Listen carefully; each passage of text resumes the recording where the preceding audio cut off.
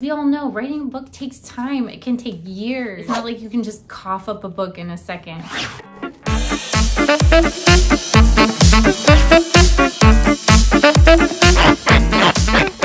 My favorite author is releasing a new book. If you don't know anything about Marian Keyes, she was born in Ireland. She has this witty Irish humor. She just doesn't make women nincompoops.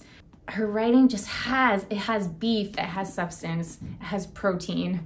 I must be hungry. My first Marian Keyes book was The Other Side of the Story. You can see how well loved this book is. Her books tackle like really dark, heavy topics, whether it's like domestic violence or alcoholism or divorce or being cheated on or anorexia. She finds these ways to bring humor into things, into situations and scenarios that I would never think possible.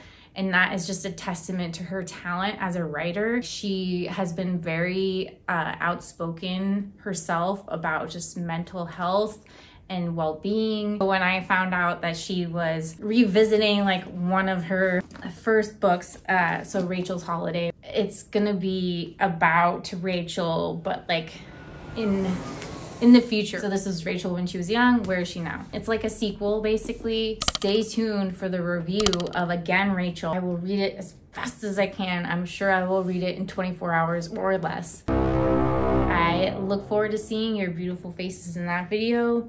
Thank you for watching Well Read, and I'll see you in the next episode. Like, subscribe, and